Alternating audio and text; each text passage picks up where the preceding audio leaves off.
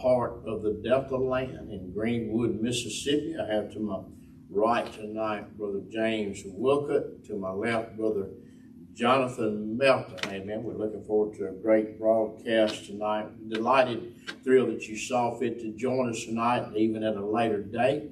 We just pray that this broadcast will be a blessing to you. It will encourage you, amen, strengthen you, equip you, and convict you as well. Amen. Amen. So, as always, I want to encourage you to get you a good King James Bible, word-for-word translation.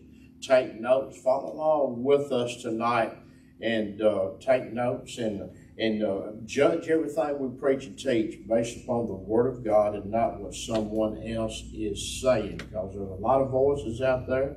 They're competing for your allegiance. They're competing for your faith. Amen. And we're simply, tonight, we're going to be attempting to reveal to you or remind you or show you what your faith must be in. God's given us faith, and He's given us an object to anchor that faith in. Amen. It has to be according to God's way and not according to what some denomination has taught for years or what mom and dad has said. But we got to get back to the Word of God, ladies and gentlemen, for the Word of the Lord is right. Psalms 33 and 4, and all of God's works are done in truth. And that truth, the truth, is Christ and Him crucified. Amen. I do want to go ahead and remind everybody about the broadcast that goes out by some of our other ministers. You know, I know Brother Jonathan and Sister Amy Badinsky are way up in the northern area of the country, but we consider them to still be a part of this ministry. We lay claim to them anyhow. Amen. But they have a broadcast that goes out on Thursday at 7 p.m. That's Eastern Standard Time, and then also Saturday at 9:30 a.m. Eastern Standard Time. Amen. So be sure and make note of that, and be sure and set aside those times to join them. Amen. You will be blessed, and you'll be encouraged, and you will gain a wealth of understanding of this great truth of the Word of God. Brother Jonathan Melton, he does a broadcast Sunday night at 7 o'clock. Don't miss that. Brother James Wilcott, he does a broadcast on Friday night at 7 o'clock. Amen. So make note of these and be sure and join in for these teaching sessions, and there'll certainly be some preaching as well. Amen. Amen. And I know you'll be blessed and encouraged. I know you'll grow in your understanding of this great gospel. Amen. You've got to dig in. It's time to dig in. It's time to desire what the Lord is giving us today. He's given us ministers of the gospel that He's planted this truth in and shown the light to, and we're growing right along with you. We're not putting ourselves above anyone. That's right. So we're all growing in grace and the knowledge of our Lord and Savior, speaking of who He is and what He did at Calvary. Amen. So come and grow with us. It's important that you hear the message of the cross being preached consistently, and that you be determined not only to know that, nothing but Jesus Christ and Him crucified, but you also be determined to turn your ear from everything else. Be determined not to hear anything else. Amen? Amen. So, with that determination, we're going to move forward tonight, and we're going to go back to 2 Kings, amen, where we was at this past Wednesday night. Brother Jonathan Melton preached a fabulous, wonderful message from 2 Kings a couple weeks ago, and then Brother James preached just a few pages over. Amen. A great message, and the Lord is really speaking to us through these ministers, and we're thankful for these men. We know that I know that they spend a tremendous amount of time in the Word of God, seeking God, and in prayer, seeking the leading, the guiding of the Holy Spirit, because they understand the weightiness, the importance of this gospel that we've been given to keep it pure and to keep it powerful. Amen. Praise God. But before we do any of that, amen, we do want to go before the Lord in prayer tonight, as we always do. Amen. If you're listening tonight, you have a special need. We understand it's unspoken. Amen. But it's not unspoken in heaven. It may be unspoken here, but it's not in heaven. We're just going to agree with you tonight. Amen. By faith and through the Spirit, that the Lord will move on behalf of whatever you have need of. The key is to look to Calvary. The key is to look to the cross. Yes. Amen. Yes. The key is to look to Christ and what He did at Calvary as the answer for your every need. That's what the Bible says. Yes. In Romans chapter 8, verse 32, how shall he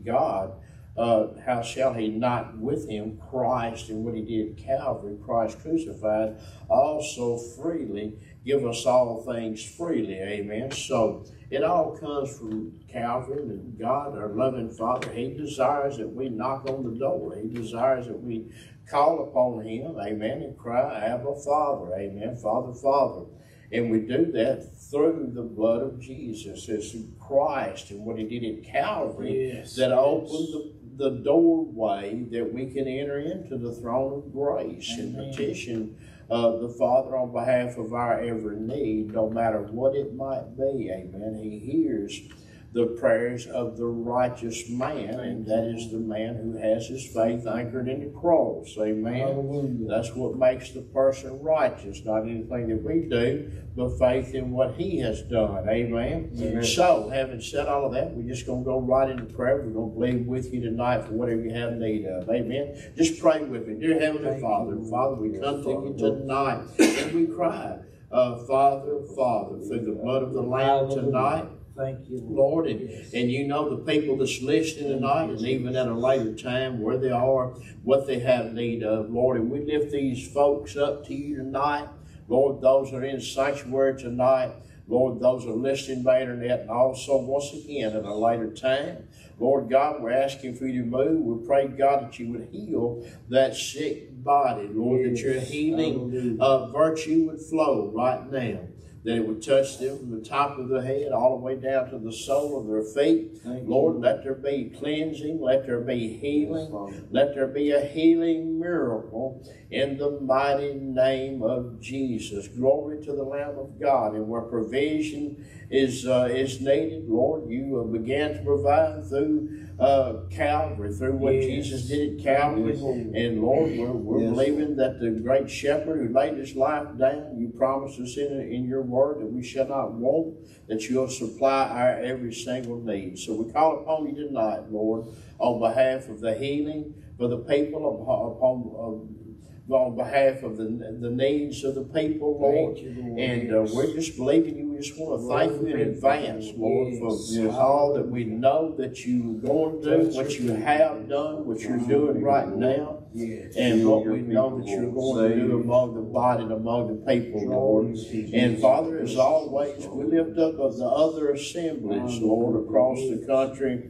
Lord, those assemblies that you've raised up, that you put a pastor in the pulpit who's determined to know nothing but Jesus Christ and crucified, who's preaching the exclusive message of the cross tonight. We know that that is your man tonight, Lord. We lift him up, and we lift up his family.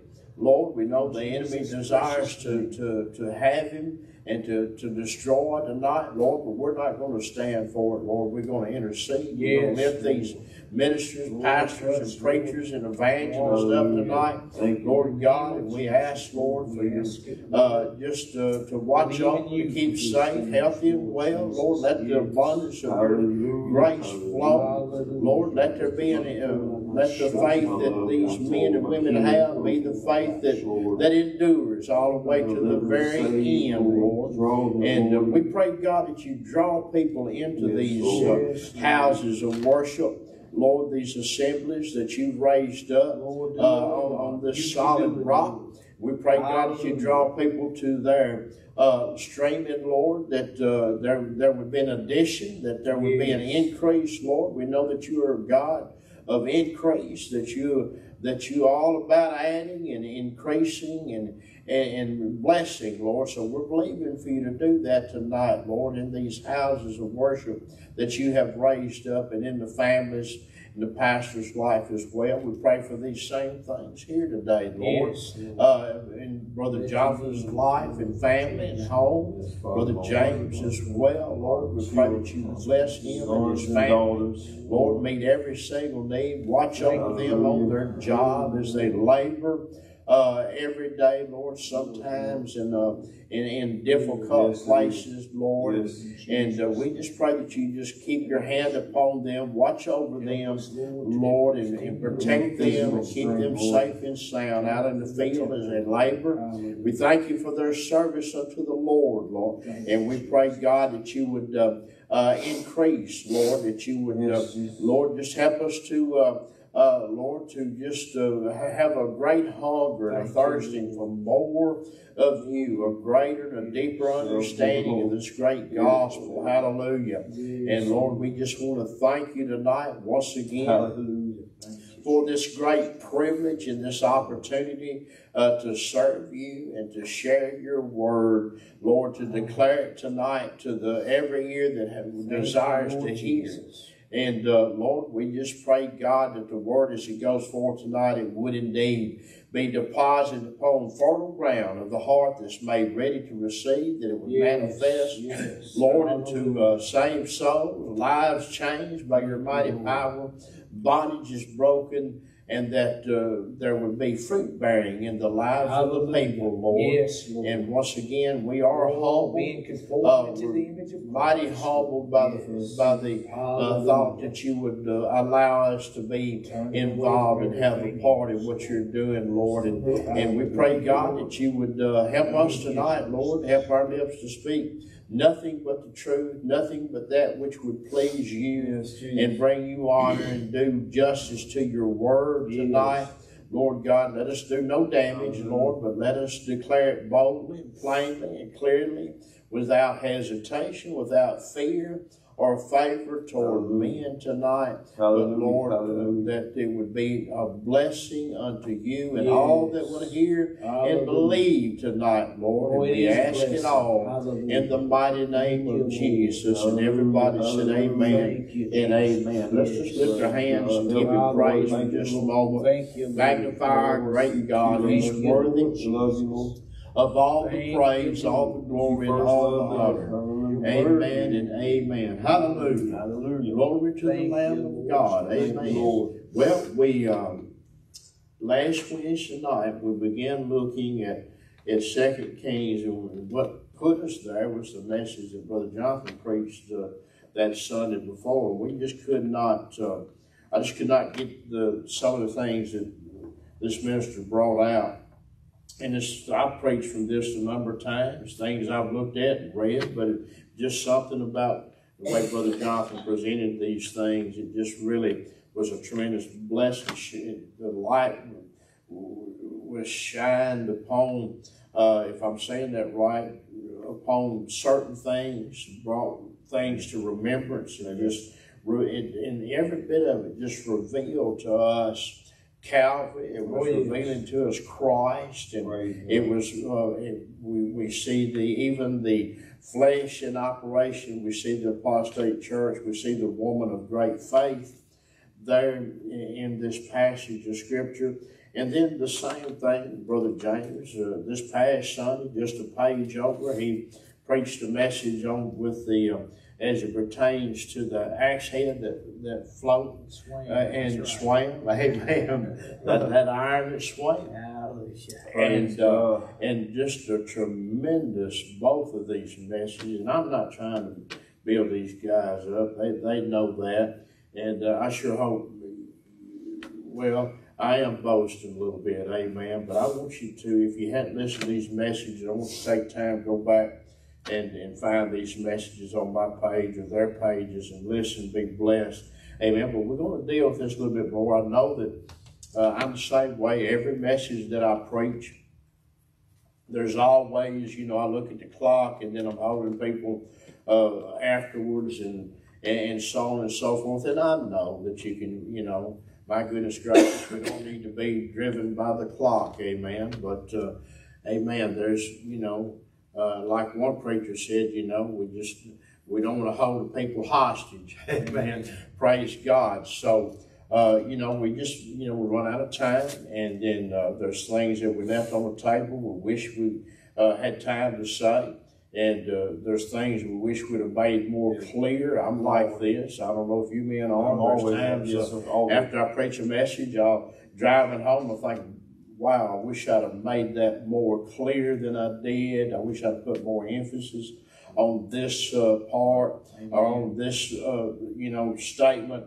I wish I could have explained it better. And there were scriptures that we always leave on the table that we really would have enjoyed to have gotten to be able to deal with, and we knew that the Lord had laid these things on our heart, but we had to have the wisdom as ministers to put together the message and be able to present it in a reasonable amount of time. Amen. Amen. So nonetheless, what we're going to do tonight, once again, I'm just going to hand it back over to Brother Jonathan. He's going to bring some things to our remembrance.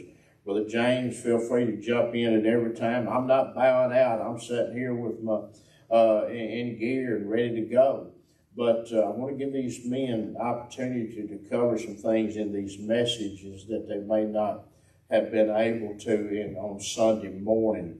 And Brother James, once again, feel free to jump in at any time. Amen. And then if we have time, we'll go over to your message that you preached this past Sunday. Ladies and gentlemen, if you will listen tonight, amen, this broadcast will be a tremendous blessing to you. I know it will. If you're hungry and thirsty after righteousness and the truth, you can't help but be blessed tonight. Amen. So praise God. Just take your Bibles, go over to 2 Kings. And just wherever you want to pick up there, as it pertains to the Shunammite woman, a great woman of faith she was. Amen. And if you would just pick up wherever you feel like you start there. Amen. Praise the Lord. Recap a little bit to refresh your memory on some of the things. I want to say once again that Shunem, the place of Shunem, means rest and quietness, or quietly, and we no doubt we gather the reason that's called that is because of this woman. You can tie that together. This woman was, though she was a great woman of wealth, but she was a woman of faith, and she had rest in the Lord, and she was concerned and cared about the things of God from the very beginning in this story. And God gave her a promise through Elisha that she would bear a son. And that promise came to pass. She was barren, could not have a child. And God promised her that you would, through Elisha, who is a type of Christ, a type of grace. Yes. And that she would receive a son. Amen. And we see that in verse 16. I'll read that again. I'm just going to touch some high points, and I'm moving on over to 36 in a moment about the end result. We touched most of it last Wednesday, but we will hit the high points again as the Lord leads. But over in verse 16, it says, and Elisha said to her, about the season according to the time of life, you shall embrace a son. And she said, no, my Lord, you man of God, do not lie unto your handmaiden.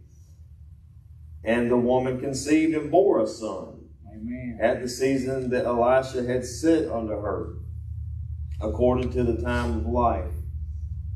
And when the child was grown, it fell on the day that he went out to his father to the reapers.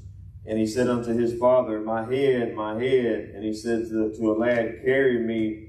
And he said to a lad, carry him to his mother. Mm-hmm. Praise God, because the father there in this story, we see from the very beginning that he was not really the man of faith as was the Shunammite woman was, but he knew he knew somebody He wasn't very spiritual. He knew somebody that knew what to do. Praise God. We see that same story in the next chapter. I'm not going to get ahead of myself about, I know somebody that knows somebody that knows what to do for you. We see that with another story. It just gets better. We talked before the broadcast about how... Can we for just a moment, that's what I like about listening to you guys, it brings things, into my thinking, that, hey, let's stop and let's remind, that we see how important her faith is, not just to her, but how it has influenced her husband. He knew that she was a woman of great faith. Amen. Though he wasn't, he knew that she was. Amen. So we see that, and I say it often, how we live, our lifestyle is important. Our lifestyle is changed, can be changed, and is changed through the cross, the power of God, identifying with death, so that the life of Christ can manifest in our mortal flesh. These things can only be brought out by faith in what Christ did for us at Calvary. Amen. So, and I know, there are people that we don't, Sister Debbie and I, we might not hear from months, maybe even years, but all of a sudden let there be a disaster, or let there be a dilemma, or something devastating take place in the household, and they always are reminded, well, let's call, Sister Debbie, Brother Wayne, and I know they do y'all the same way, amen. We know that they're people of faith. They know that they're praying people, so that's a good thing, amen. And then our prayer is that, one day, soon, hopefully, that they will actually enter into and desire not to depend on somebody else, but enter into this walk that we have. Amen. But nobody's going to want what we have if we're grumbling and complaining and murmuring all the time. Amen. Some Christians, they act like that, the worst thing ever happened to them. They got saved. It's, woe is me, but this is the greatest thing that ever happened. Amen.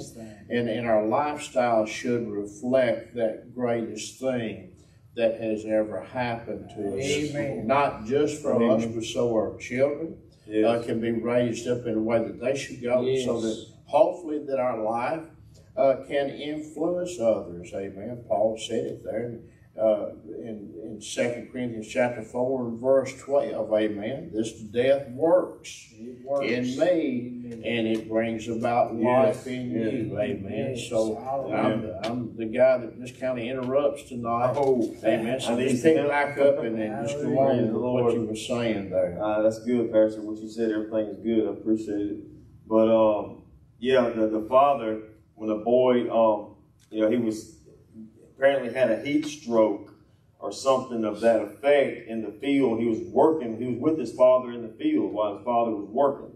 So they told him to carry him to his mother immediately. And when he had taken him, he brought him to his mother, and he sat on her knees till noon, then died. And she went up and laid him on the bed of the man of God, and shut the door upon him, and went out. Praise God. The bed that she had already prepared, that her and her husband cooperated with her, with the faith that God gave her to, she told her husband, let's make a room for him, for Elisha. Amen. The question is today, are you making room? Are you making room for Jesus Christ? Amen. Are you making a room in your heart? Amen. Yes. Are you welcoming him? Praise God, in your house. Elisha being a type of Jesus. Amen. We need to make room. We wonder why we have so many problems, but a lot of the problems we're all going to have problems, even when you're saved and following Christ. You're not going to be without problems, but a lot of the problems that we're carrying around, the burdens and the anxiety and all that, a lot of that's going to leave if you let Jesus come. Praise God. If you just let Jesus in your house. Praise God. Let him be the Lord of your life, Lord of your house, the Lord of your family. Amen.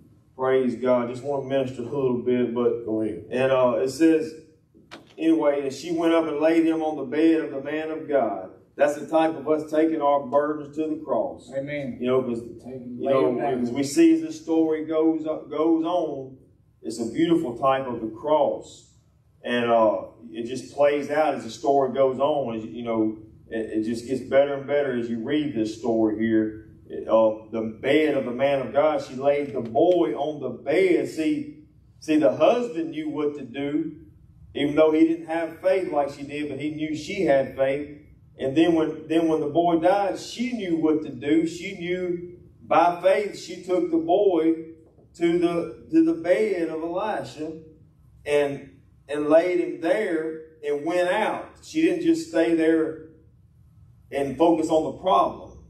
She didn't just stay there with the boy, which most mothers would just stay there with the boy until he died and just been despair. Yeah. But she didn't let her faith turn to despair. That's right. And bitterness. She was determined she was going to go find Elisha. She was going to get to Jesus. Amen. So to speak. So she was going to go to Jesus. I got some more scriptures in a moment if I get to them in Hebrews 6 about running to Jesus. We need to flee to Jesus. The one who's already went before us. We have a hope as an anchor to the soul, both sure and steadfast. Amen. He will never fail. Praise God. And if I get there, but it says, and I want to touch on the high points about the fact she said it is well. She called her husband and said, "Send me, I pray you, out of the one of the young men and one of the asses, that I may run to the man of God and come again." And he said, "Wherefore will you go to him? It is neither new moon nor Sabbath." And she said, "It shall be well."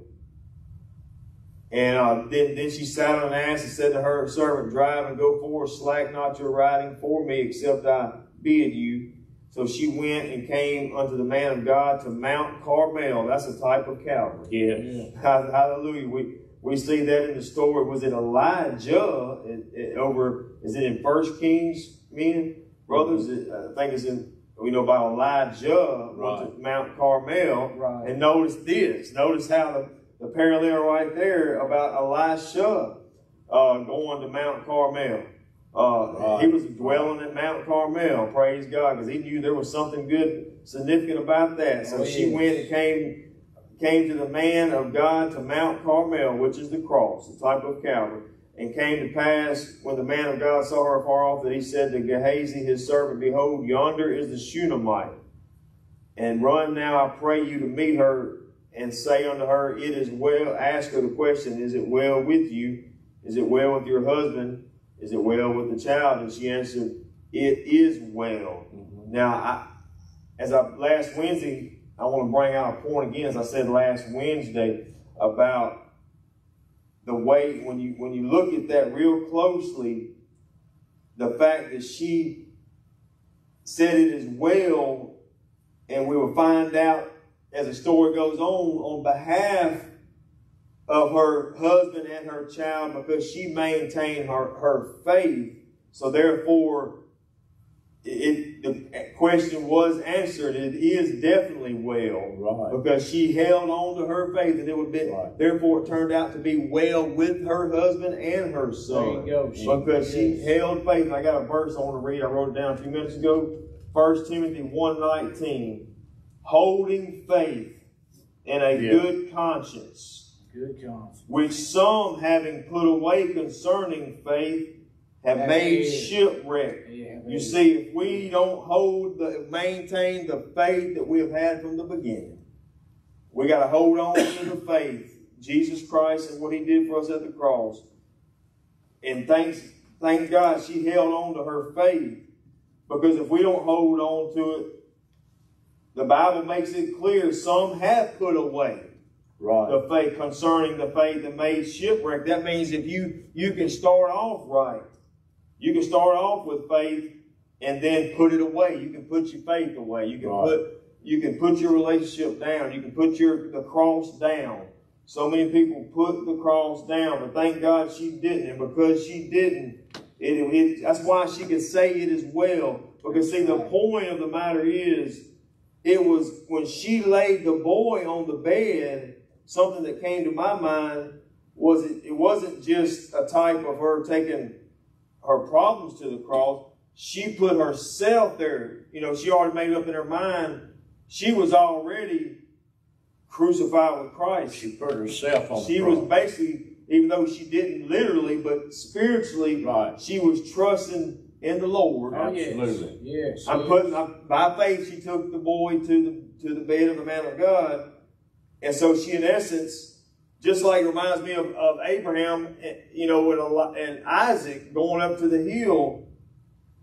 Abraham was walking by faith, taking Isaac to the hill, as God told him, commanded him to take your son, your only son, the one you love, and offer him up as a sacrifice before me. So in essence, it wasn't just Abraham taking the boy to the hill, and the boy being a type of Christ, the sacrifice, but in essence, Abraham was crucified with Christ.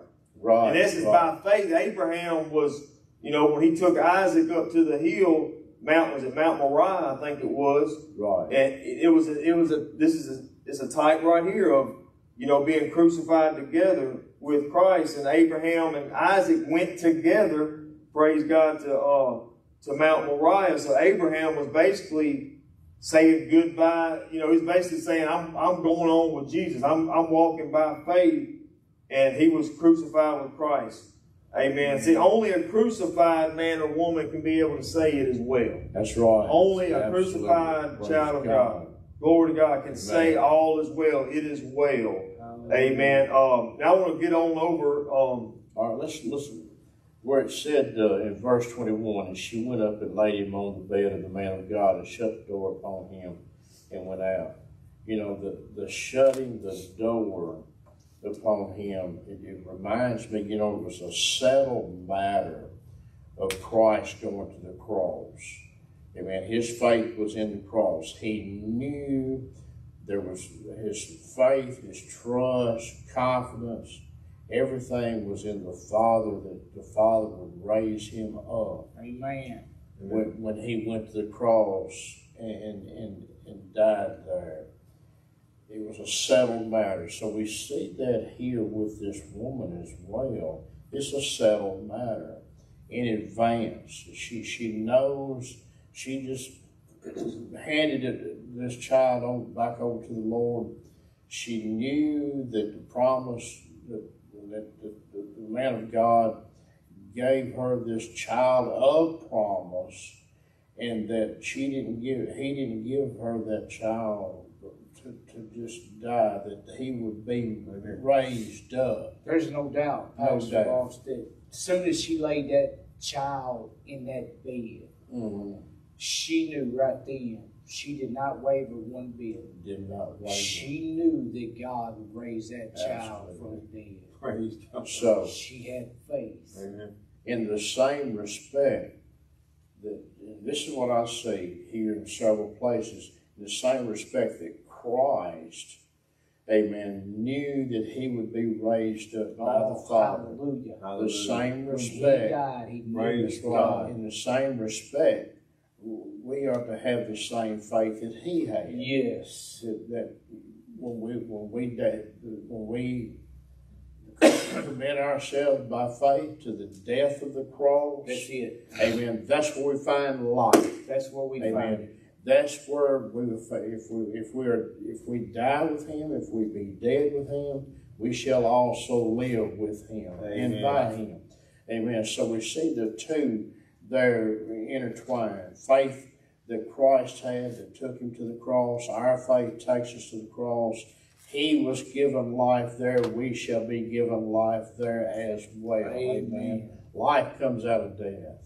Amen. Amen. Go ahead. Praise God. To go along with what y'all just said, it is 2 Timothy 2:11. one of my favorite go-to scriptures. It is a faithful saying, for if we be dead with him, speaking of being dead with crucified with Christ, we shall also live with him. Yes. If we suffer, we shall also reign with him. Praise God. That means fighting the good fight of faith. Suffering, the sufferings and the reproaches, as Brother James has been mentioned a lot, lately about the reproaches. And heard Brother Jonathan Medinsky and them talking about that, partaking, the sufferings of Christ. It's not suffering to make us. It's not suffering, so to speak, in other words, to make ourselves sanctified. It's not, you don't suffer to be sanctified. It's just suffering, taking the cross. It's taking up the cross. We see the reproach of Christ. We see in a moment in verse 36 of 2 Kings about the benefits of the cross. I want to bring that out in just a moment. Okay, well, while you're there. And that suffering that you're talking about there, I see you was talking about it. That suffering is what are we suffering? What are we suffering if we're in Christ and we're living in this world? And the world can't tell us no different from those that are in the world. We're not suffering anything. Right. We're not suffering anything. If we're fitting into this world, we're not made conformable unto the world. Right. We're made conformable unto his death. His death. And if we will take up the cross and forsake all those things that so easily draws us. And when I say us, there ain't anybody that's watching through that camera that ain't drawn to the lust of this world outside of Christ. Yeah. In Christ, you no longer have that lust drawing. Well, it's there drawing you, but now in Christ you have the grace of God, which causes us to do what? To deny those things. Right. And to go in and continue to press forward in Christ Jesus. Yes. Now, suffering that reproach, that's the reproach that we suffer, the same reproach that Christ suffered when he lived in this world.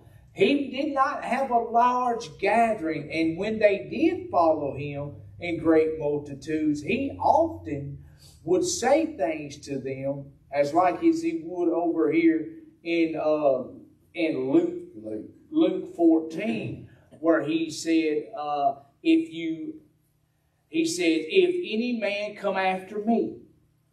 Now in Luke 14, and I'm still tying this to the Shunammite woman, right, because she forsaked everything. When she laid that baby on that bed, right, she left him, her husband, and everything she had. Right. And she went to Calvary. Oh, right. Praise God. She went to find the man of God. Right. Hallelujah. Went to Calvary. So and in the midst of all of this, let's don't forget that this Shunammite woman was indeed, Scripture bearing witness to it, that she was a wealthy woman, but she did not allow her wealth to interfere with her relationship with the Lord. Amen. And she still suffered as a child of God. Because she wasn't worried about having that outward look of That's worldliness. Right. Absolutely, absolutely. She didn't, and that's what and I know that the Lord's definitely dealing with that with so many in the body.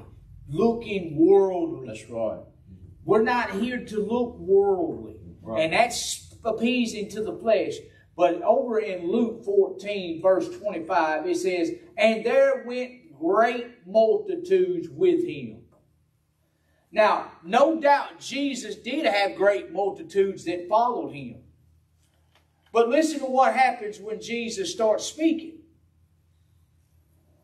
And he turned to the multitudes, and he said unto them, if any man come to me, and hate not his father, and his mother, and wife, and children, and brethren, and sisters, ye and his own life also, he cannot be my disciple. That's right. There went the multitude right then. There went. That's right. There went the multitude. That's right.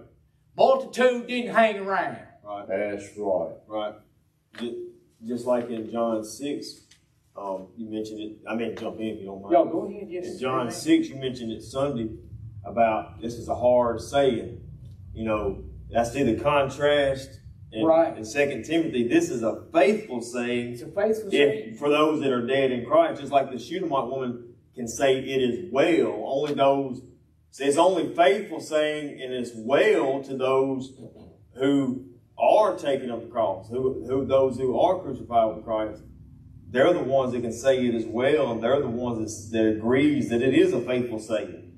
But it's a hard saying to those who cannot bear the reproach of Christ. There you go. In 27, right there in Luke 14, he says, and whosoever does not bear his cross and come after me cannot be my disciple. And we know that a disciple is one who learns, is being taught God's word. Follower of Christ, learning God's word. Now, I see a lot of Christians out there today that, man, how come I can't understand the word of God?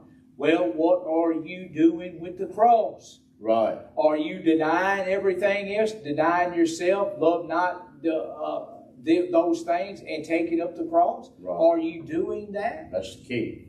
Are you willing to suffer that reproach? Are you willing to count all those things that you have been taught by all those Pharisees, by all those big scholars, by all those that are worldly?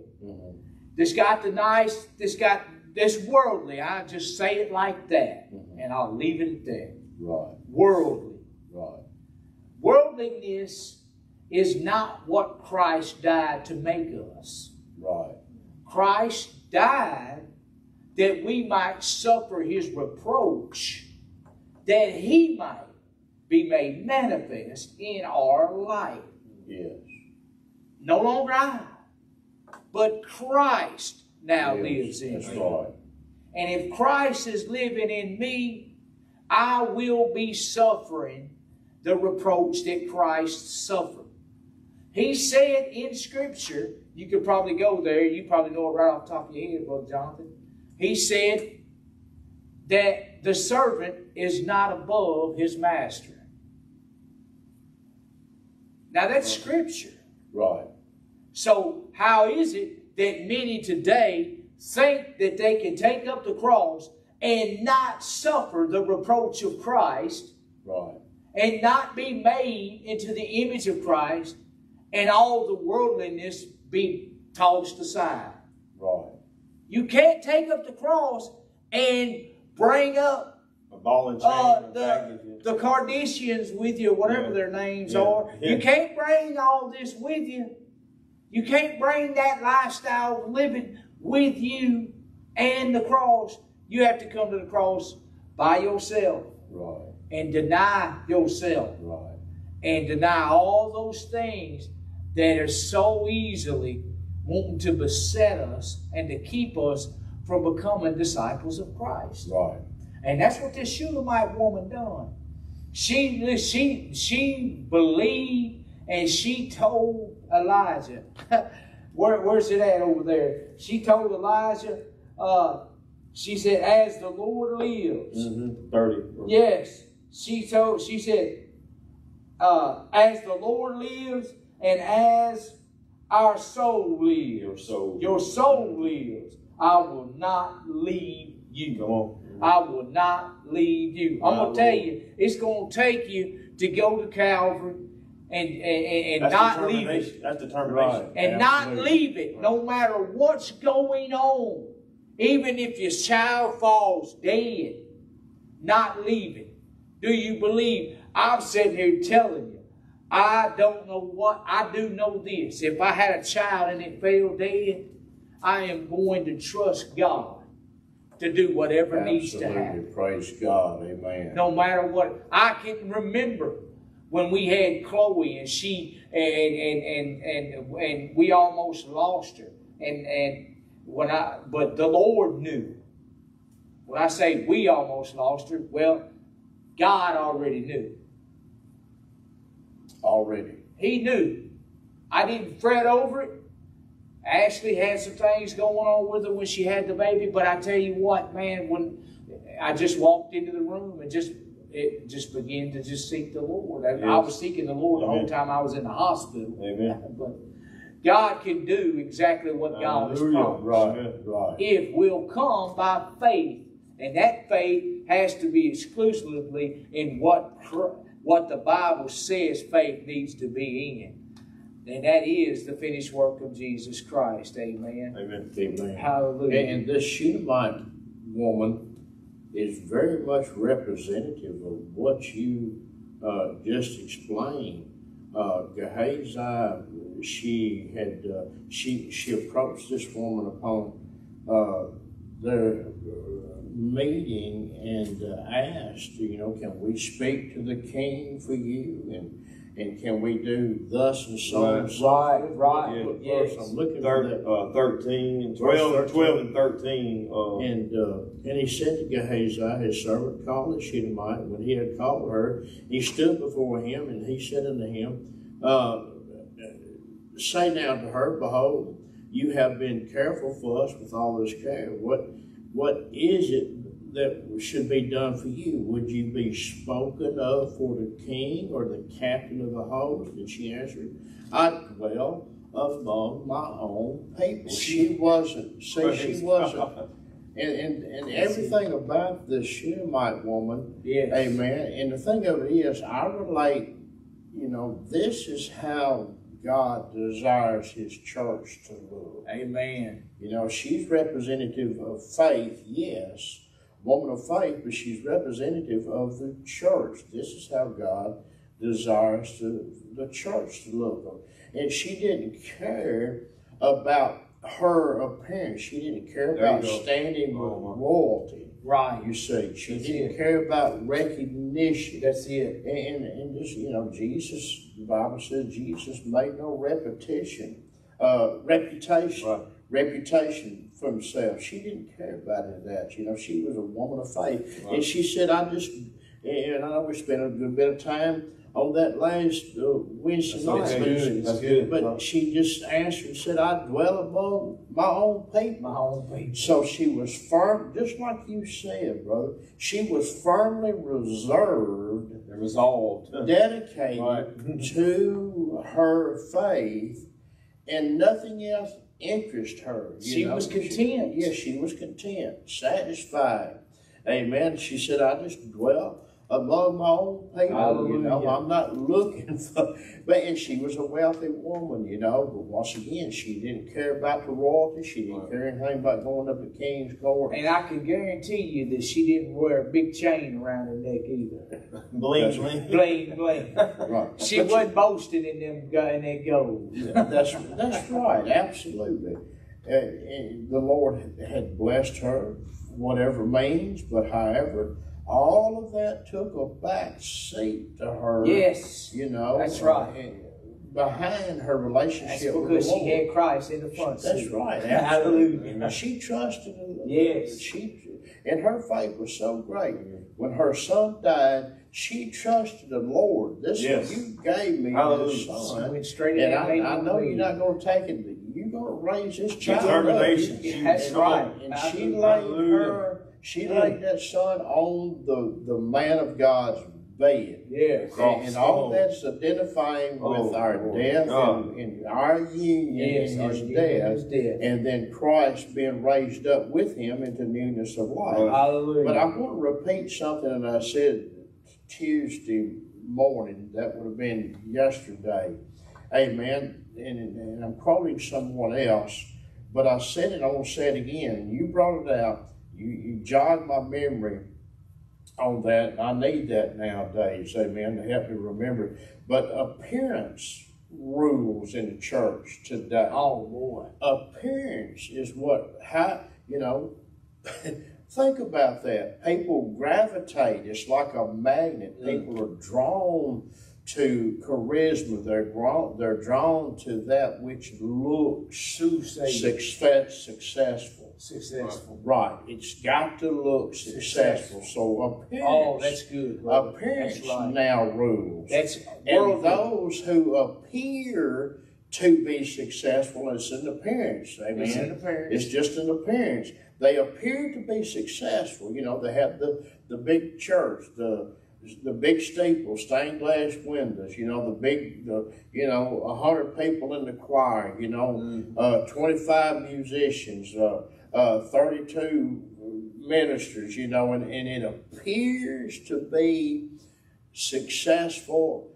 And in the eyes of men, it is successful, but in the eyes of God, it means nothing if they've got the cross on the shelf. Come on, the Bible says, Pastor, the Bible says that what men highly esteem, God sees as an abomination. That's right, absolutely. That's scripture. So, you know, the majority of the church is looking at appearance to declare whether or not it's successful.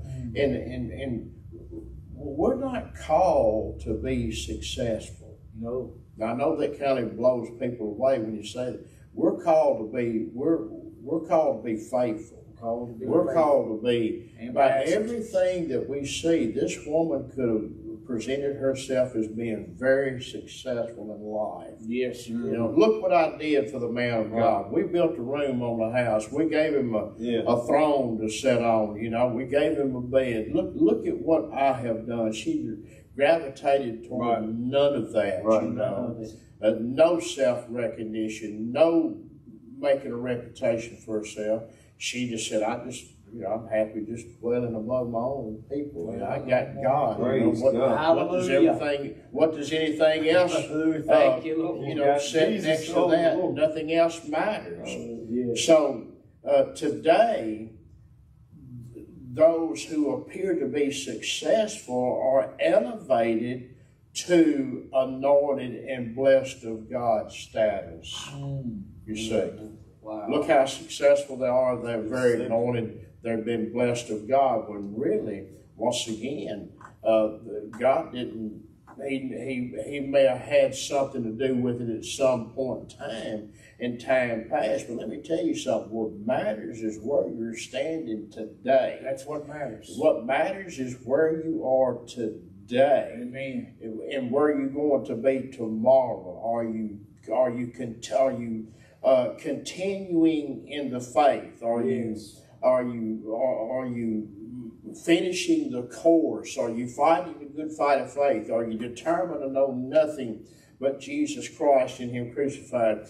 God could have used any number of people greatly in times past, maybe even souls saved and great exploits for the kingdom of God. But none of that matters if you all of a sudden put the cross on the shelf and you leave the faith that God honors. What you've done in the past doesn't hold any water. It carries no weight. It means nothing. God is looking for that individual who has anchored their faith in the cross of Calvary. Amen. That's what God's looking for. But man in the church has fell into this trap. They look at how big the church is and they deem whether or not it's of God based upon that. And so because of that, because they have risen to become leaders of large churches. So because of that, now that, what did that leader say? You know, but I don't really care what he said. It doesn't matter how many followers he has, how much money to raise, how many people says yes and amen. I don't care what that leader says. What does thus says the Lord thy God? What is the word of God saying? Yes. And where is your faith? What is your message all about? Her life, and not only the things that she said, all is well, you know, but her life represented where her heart was. Oh, yes. It was more than just lip service. Right. Amen. Though out of the abundance of your heart the mouth speaks. Amen. But out of the abundance of your heart your legs will move too. Oh, yeah. Amen. If your heart is right, your legs are going to move right. Amen. Amen. And so her life demonstrated what was in her heart as well. Amen. Hallelujah. So that's where we're at today, you know, and the truth has taken a back seat to what? To charisma, to stage acts, and to what makes us feel good about ourselves, you see. And money, you see. Oh, yes. And we're going to get to it in a minute, you know, where Gehazi, you know, he desired the money that Elijah turned down from Naaman. That's Amen, right. when he came on the scene. Let's get back to where you was at. Amen. Can I read a verse that came to my mind? Yes, sir. Matthew 9, because I have this in my notes to go along with what you just said about her actions, not just saying she believed in the Lord. There's a lot of people that say they believe in the message of the cross, but they're not. But there's no fruit. No fruit of righteousness. But anyway, in Matthew 9, this was in my notes because when I was originally studying this sometime back, like a few months ago, I looked at this. And look at Matthew 9, 27. And when Jesus departed thence, 2 blind men followed him, crying and saying, Thou Son of David, have mercy on us. And when he was coming to the house, the blind men came to him. Now think about that for a moment. They came to him. Think about that. They were blind, physically blind. But they found him. But they came to him when he was in.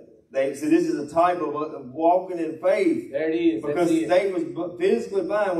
When he came into the house, when Jesus came to the house, the blind men came to him. That's right. Think about it. That's just something to stop and chew on for a moment. Now, they were blind, but they came, and Jesus said unto them, Do you believe that I am able to do this? And see, he already knew, glory to God. He already knew what they needed. Hallelujah. And he already knew before they even said a word. Jesus said, Do you believe that I am able to do this? And they said unto him, Yes, Lord. Then touched he their eyes, saying, According to your faith be it unto you. And their eyes were open. Hallelujah. And Jesus straightly charged them, saying, See that no man know it. But anyway, the point I want to bring out in that was the fact of faith in action. Faith that has legs on it. You know, they couldn't see, physically blind, but yet they came, they followed Jesus in. Jesus come into the house, they followed Jesus in the house. Amen. That's something right there. But, you know, right along with that, when you look at Gehazi, which is a type of flesh, a type of the apostate church, the carnal, the fleshly church, amen, in 2 Kings chapter 4 and verse 31, you know, when the staff of Elijah was given to Gehazi, amen, it says there, and the child is not awakened. And you said, well, it's because he did, his faith was not applied. Faith, he didn't, faith wasn't appropriated. He didn't believe that it would happen. He didn't believe. Right. And stop and think about that. Just taking orders. That's right. You know, you got a lot of people out here that are claiming the cross, but they're not. The faith is not there. It's just a proclamation. They claim the cross, but their faith is not really. It's not mixed with faith. Right. And you know, Brother Jonathan, Sister Amy, I read a post, I heard something they said earlier, you know, and what we're seeing going on, well, the pulpits are identifying with the cross and they're just identifying with it. But now, let me stop right there. What you see right here in verse 31 with the Gehazi, the child did not awaken. Even though he had the staff in his hand of Elijah, which represents the Word of God in the context of the cross, but nothing happened with him because faith wasn't mixed with faith. Wasn't mixed with faith. That is a picture of what Paul said in 2 Timothy chapter 3 in verse 5. They have a form of godliness, but they have denied the power thereof. From such turn away. We're not to make buddies and pals with them. But I read where they had wrote, amen, that the churches, they're identifying with the cross because they want to get into the, it's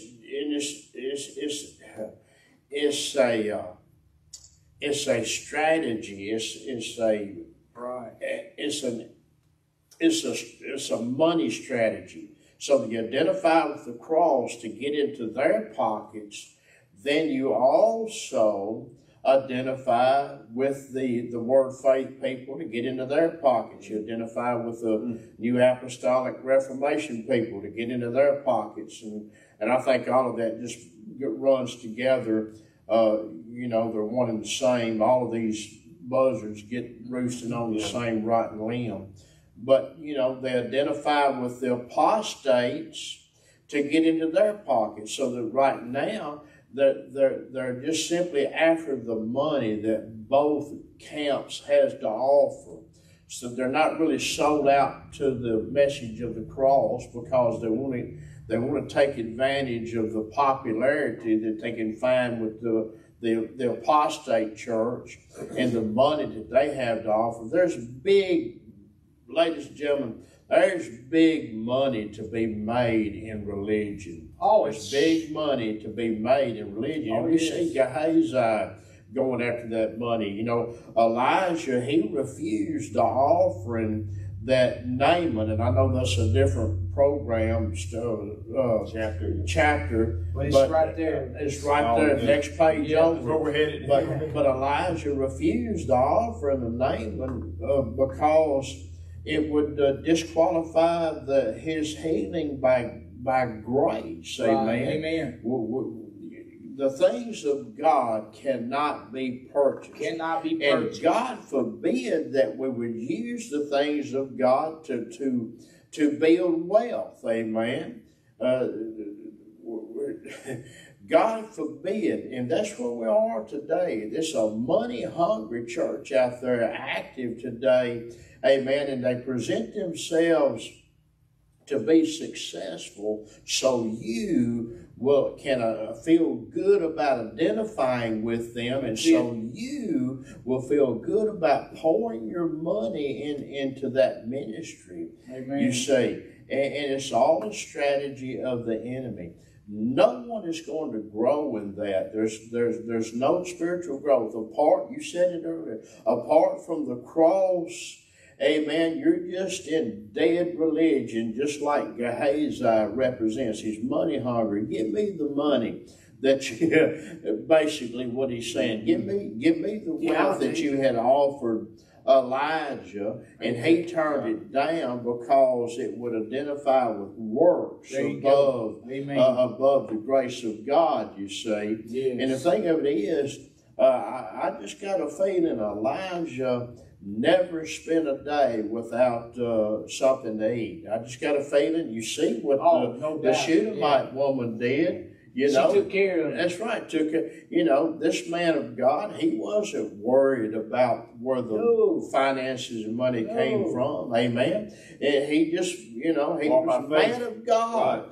Amen. But now Gehazi, he was a different story. He's a man of flesh. He represents the apostate church. He was money hungry. Amen. So he was after give me what Elijah don't want.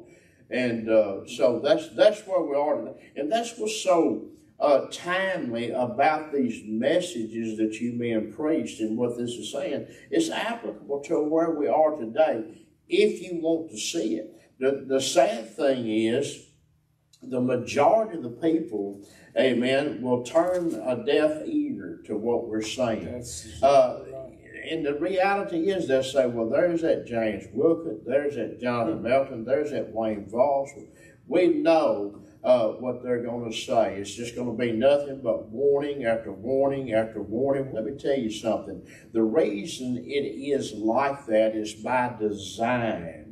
Amen. God is speaking in these final hours of church age. He's warning the people, and it's done out of love for the body. Yes. Amen. It's God reaching for the church to come back to the first love, and for them to come back to Calvary. Amen. There's times that I know that I seek the Lord. Lord, are you sure that you would have me just to continue on in what we're doing here? And he would always prompt me, you know, just keep doing what I'm leading you to do. We know that we're not gaining popularity, but we're not after popularity. No. We're after pleasing the Lord. We know that in the eyes of most of the church world, we're not looked upon as being successful. We're not trying to be successful as it pertains to the how men see success. Amen. We're not called to be successful. We're called to be faithful and be faithful unto the Lord. And the only way we can do that, amen, is to preach the gospel of God, to preach the gospel that He has given us. That's what He has equipped us and called us to be preachers of this foolishness, amen. That to be preachers of what the majority of the church world sees as foolishness. So here we are, amen, in 2 Timothy chapter 4 and verse 3. We're smack dab right in the middle of it. 2 Timothy chapter 4 and verse 3. For the time will come, is here. Ladies and gentlemen, they will not endure. You spoke about that reproach. They're unwilling to endure the reproach. They're unwilling to endure those things, endure sound doctrine. Enduring sound doctrine is going to bring reproach upon you. Oh, yes. Enduring sound doctrine, instead of throwing in the towel and going the way of Gehazi, going the way of the apostate church. That's a flesh-pleasing route. There's no offense there. See, there's no persecution there. There's no opposition there. But that man that's lifting Christ and Him crucified, there's going to be tremendous opposition and persecution. There's going to be great reproach. Amen. But by the grace of God, we can and will endure to the end. Amen. Just as the Apostle Paul did. He said, for the time will come when they will not endure sound doctrine, but after their own lust shall they gather to themselves teachers having itching ears, and they shall turn away their ears from the truth. They do it willfully. They shall turn away their ears from the truth, which is Christ, and shall be turned to fables. And fables are the words of men and not the words of God. Amen? Go ahead. I want to say something. Go ahead. Go on what you said. You were saying a few minutes ago about you asked the Lord, you know, should I keep going on what I'm doing, warning and all this? Well, we got scripture to back that up. Well, you've already backed it up, but I'm just saying, I thought about this. The Holy Spirit is warning. 1 Timothy 4:1, now the Spirit speaks expressively. That's right. And that means pointedly, to the point, and, you know, exclusive. It reminds me of the exclusive message, you know, without compromise. You know, now the Spirit speaks expressly that in the latter times some shall depart from the faith, giving heed to seducing spirits and doctrines of devils, speaking lies and hypocrisy, having their conscience seared with a hot iron. I've been going on there. I just wanted to read that put emphasis on verse 1, that the Spirit, the Holy Spirit, He's warning. Yeah, 2 Timothy 4:2 also says, preach the word. Right. Be instant, in season, out of season, reprove, rebuke, exhort with all long suffering and doctrine. Right. So the Bible tells us exactly what God desires. Absolutely right. That His minister do, and that's to preach the word in all aspects as the full counsel of God, Christ and Him crucified. Right. You can't preach Christ crucified without preaching more. Right. Paul said, we preach, we warn, we teach. Yeah, That's part of the gospel presentation. Amen. So if the Holy Spirit is speaking expressly, pointedly, plainly, amen, then, I've had people say, well, I've dealt with a particular person, amen, and well, I speak from the Lord. I speak according to the Holy Spirit. Well, if you are, then why do you have a problem with the warnings? Amen. Because the Bible says the Holy Spirit speaks plainly, pointedly, and expressly.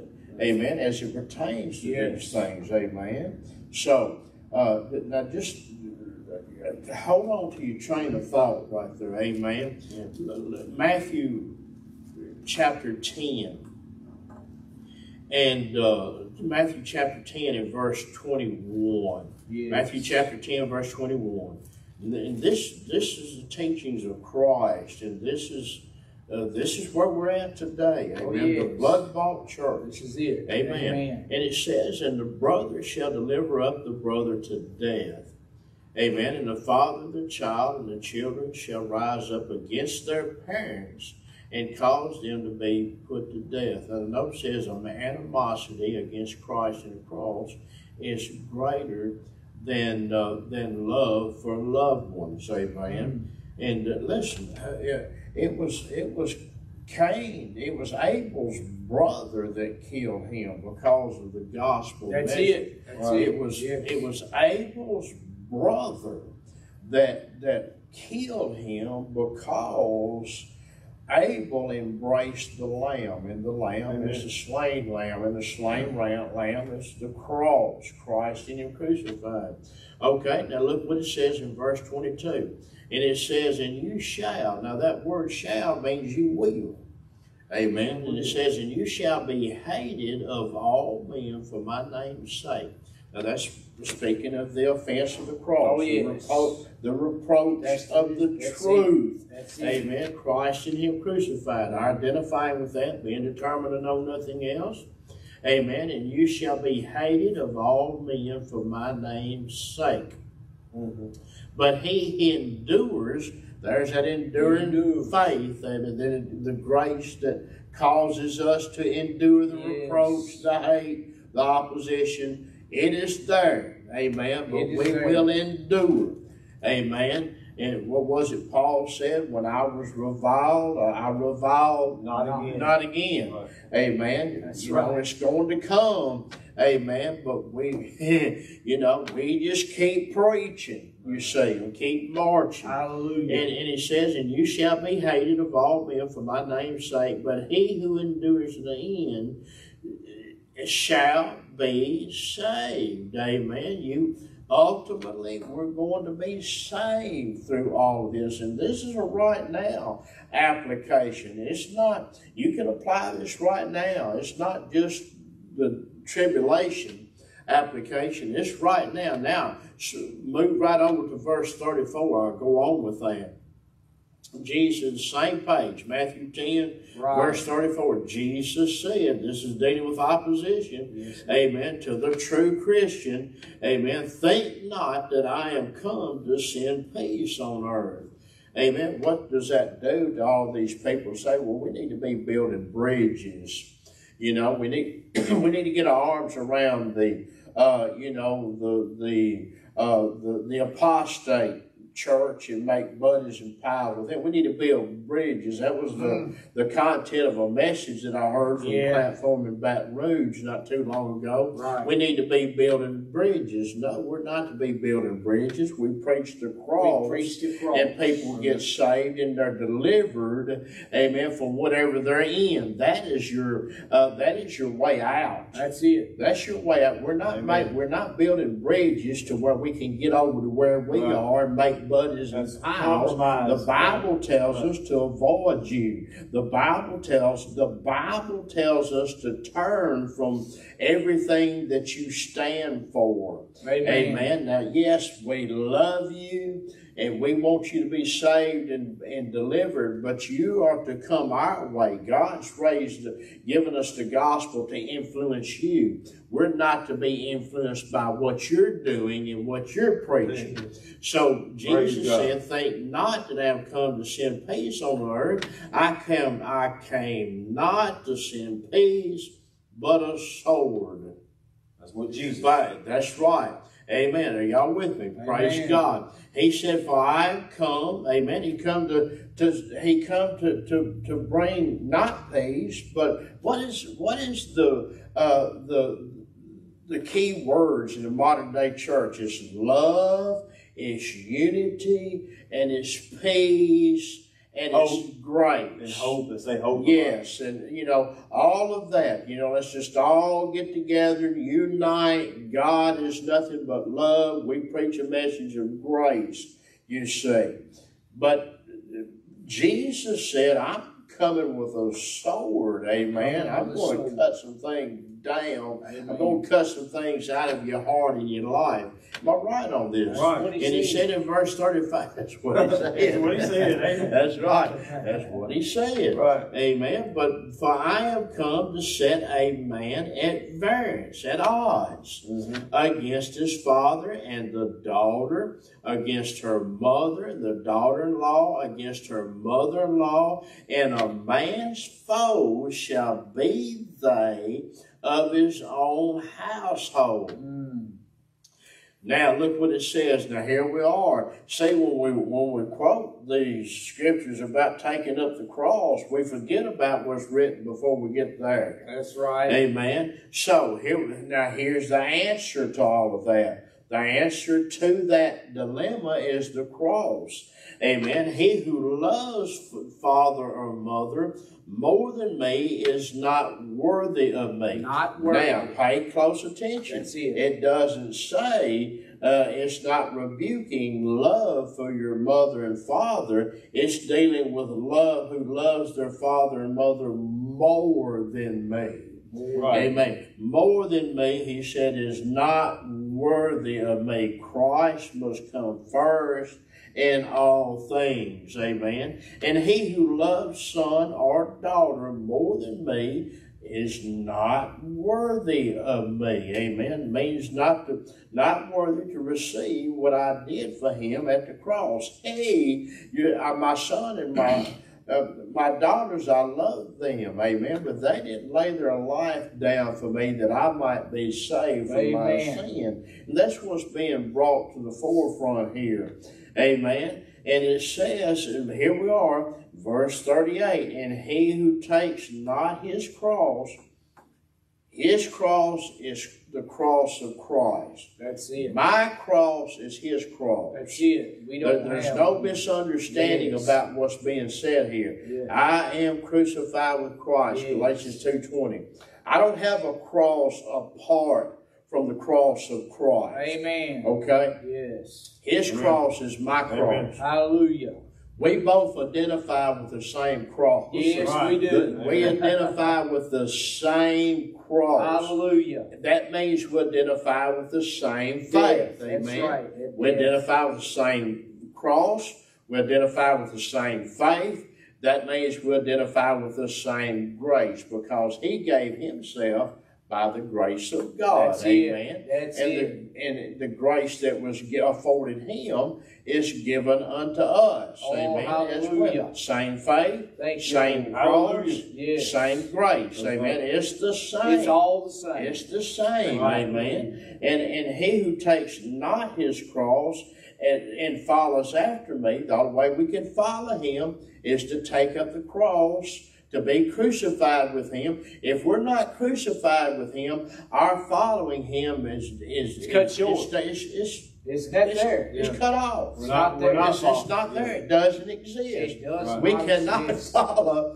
We cannot spend the day in relationship, not even hallelujah. a moment in relationship with the Father apart from what Jesus did at Calvary. That's We right. cannot identify ourselves as being followers, disciples, or learners of Christ apart from the cross. There we're made disciples. There we're made followers. There we're made learners. You see, the cross is what brings us into anything and everything that God desires. Apart from the cross, we're not in God's will. At any time, amen. At any time, we cannot be in the will, the purpose, or the plan of God for us apart from the cross and our death and crucifixion with Him. That's the gospel. That's what it's all about. Yes. For the preaching of the cross is to them the Gehazites, amen, to them the fleshly, the apostate, amen, it's a foolish thing, amen, for the preaching of the cross is to them that perish, and those that see this cross as foolishness, the Bible says you're perishing. You're going the opposite direction, amen, but to us which are saved, the cross is the power of God for us to be saved and to live a life saved, amen, set apart, victorious, amen, delivered and set free. It's all wrapped up in the cross. Amen. And he who takes not his cross and follows after me, look what it says, is not worthy of me. Amen. Verse 39. Now I hand it back over to Brother Jonathan, amen. You still got something ready. And it says, verse 39, he who finds his life shall lose it. The guy out here that's refusing the cross, he's looking another avenue for his life to be spared and saved. That's it.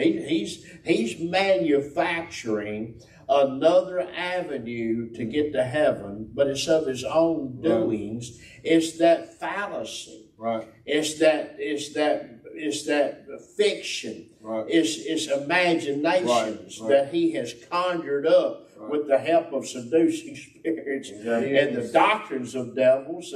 So he just manufactured this fallacy, and he believes that God's going to just swing heaven's gates wide open, amen, for him, when it's all make-believe and pretend. Amen. He said, he who finds his life shall lose it.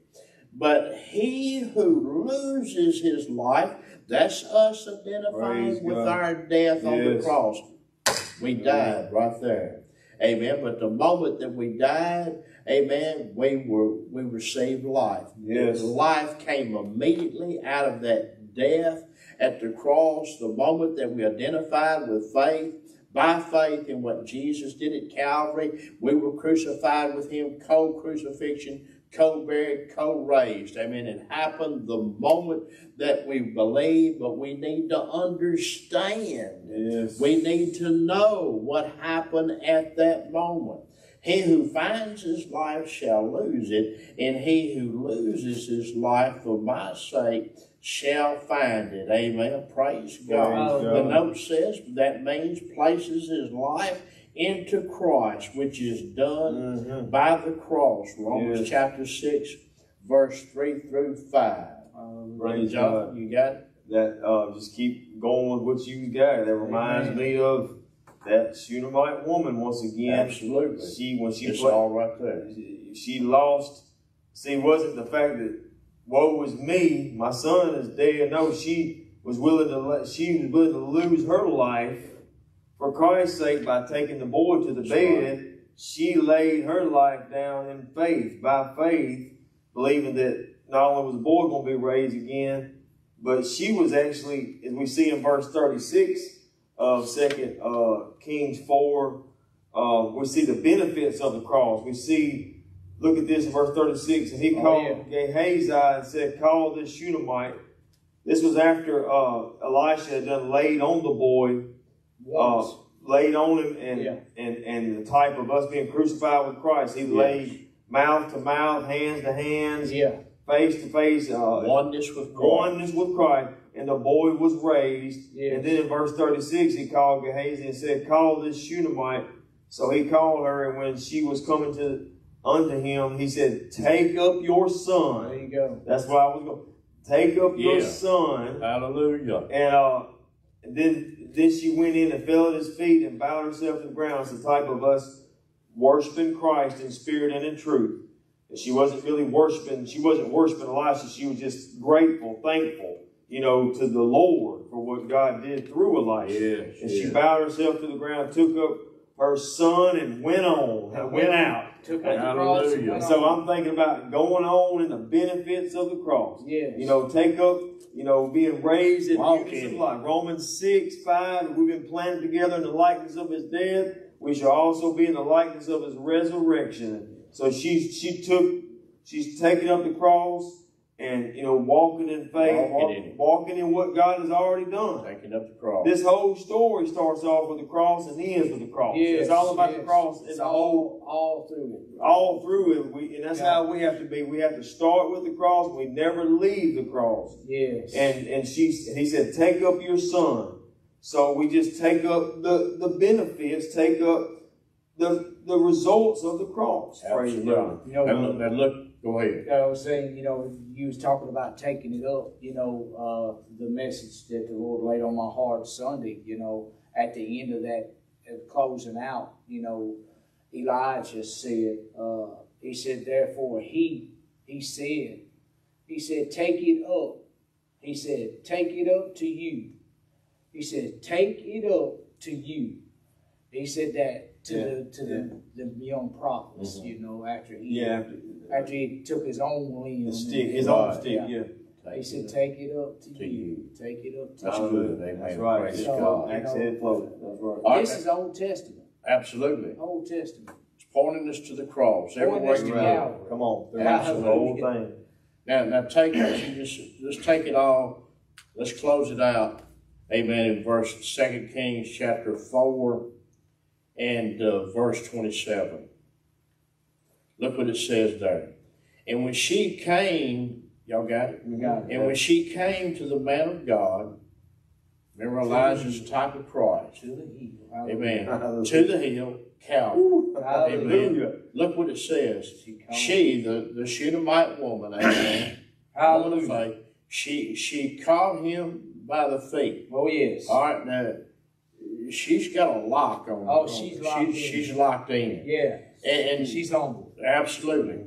Amen. Hallelujah. But Gehazi, now he's the fleshly man, he's the apostate church, he's the money hungry guy.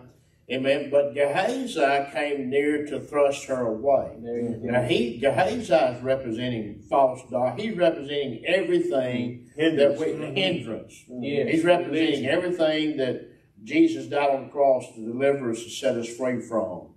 But Gehazi came near to thrust her away. Well, see, that's all that religion can do. It moves you away from the provision and the blessings of the cross. Amen. Religion moves you away. And the man of God, but Elijah said, the man of God said, let her alone. Let her alone. Now, just every time I read that, I can read it over and over and over, and it takes me to scriptures in the New Testament. But one in particular, you know, and when she came unto the man of God to the hill, Calvary, she caught him by the feet. She's got Christ in her grips, amen, by faith. What he did at Calvary, she caught him by the feet. But Gehazi came near to thrust her away, religion, a false doctrine, and the man of God said, let her alone. Come on. Amen. So that reminds me, particularly of what Paul said in Colossians chapter 1, verse 23. She's continuing in the faith. She's continuing. Right? But see, her faith caused her to see right through Gehazi. Yes, yes. He didn't influence her the least little bit. She saw right through Gehazi. She saw what he was. Amen. Amen. And she was clinging to the man of God. Yes. Amen. She knew the man of God. Hallelujah. She also knew who Gehazi was. Oh, yes. And he was that man that had a form of religion, but was really denying the power of because his faith, what he had wasn't mixed with faith. Amen. So Paul said in Colossians chapter 1 and verse 25, continue in the faith. And that's not going to happen without determination. That is not going to happen without you being determined not to know anything save Jesus Christ and Him crucified, just like this woman is clinging to the feet of the man of God. This continuing in faith is not going to happen if we don't fight that good fight of faith. Be grounded and settled and be not moved away. She wasn't going to get mixed up with Gehazi. She wasn't going to allow herself to be moved away from the faith. Amen. She knew who to identify with. Yes. She knew who to cling to. She knew who to avoid. Amen. Yes. And Paul has told us a number of times to turn away and avoid those that the church today is now clinging to and making buddies and pals with. Right the opposite of what the Word of God is telling us and reminding us to do. And it's for our own benefit. It's for our own good. Hallelujah. And Paul said, continue in the faith, grounded and settled, be not moved away from the hope of the gospel which you have heard, and which was preached to every creature which is under heaven, whereof I, Paul, am made a minister. Amen. He preached the cross. That's our answer.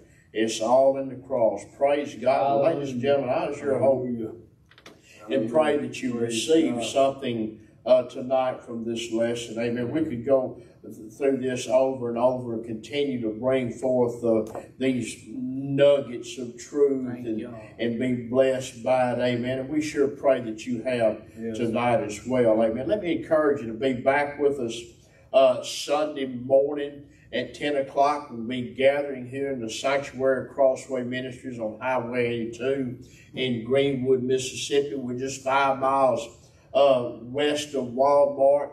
Not hard to find. But if you're not able to be with us, log on and join us by internet. You can join us by Facebook, my Facebook page, Wayne Voss, or you can go over to our church website, crosswayministries.org, and you can view our service by YouTube right there from our church website. But no matter how you join us, just be sure you join us. Amen. God bless you. Love you, each and every one. Hope to see you then. Amen. Amen.